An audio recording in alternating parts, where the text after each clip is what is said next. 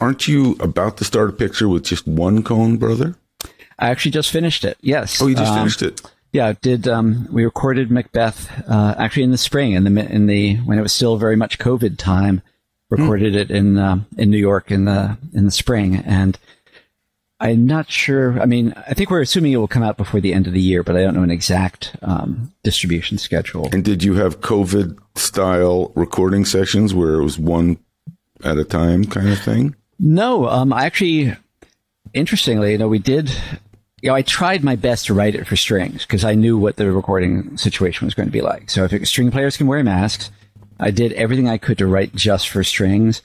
But it is Macbeth, and there are battle scenes and things. And in the end, I actually needed brass, so that presented a challenge. Yeah. But we did the brass in their own session, 6 players, like 12 feet apart, with gobos in between them, and then after they played, no one was allowed in the room for 4 hours while they, circulated the air and disinfected the place. It was like a hazmat site. Jeez. But I was so happy we got it done. And you can believe me, those brass players were happy. They probably had a call, in a year.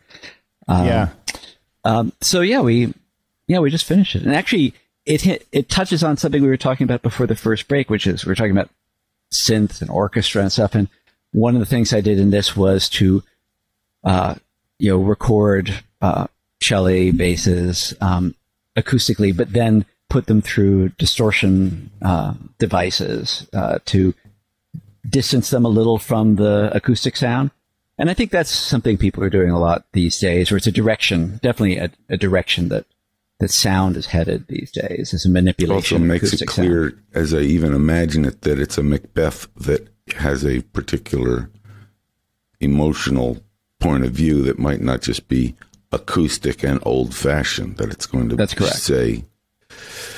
say things that distorting the strings may help an audience understand we're not in Kansas anymore. That's right. Yeah, it's a distorted world. That's right. Is this the first time it's a solo Coen?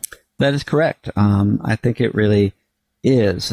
Ethan has written and produced on his own, I know, but this is the first time Joel's directing on his own. Ethan just didn't want to make movies anymore.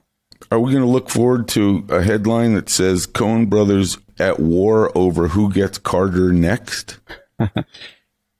No, I don't think you are. Ethan seems very happy doing what he's doing, and I'm not sure what Joel will do after this. But they also have a ton of scripts that they've written over the years that are just sitting, on various shelves.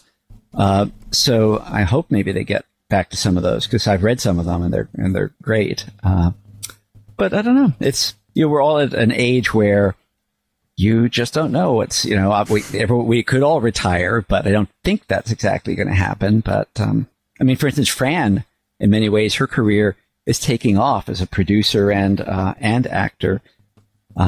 So yeah, I think it's a wonderfully unpredictable business, right? That's I just don't know.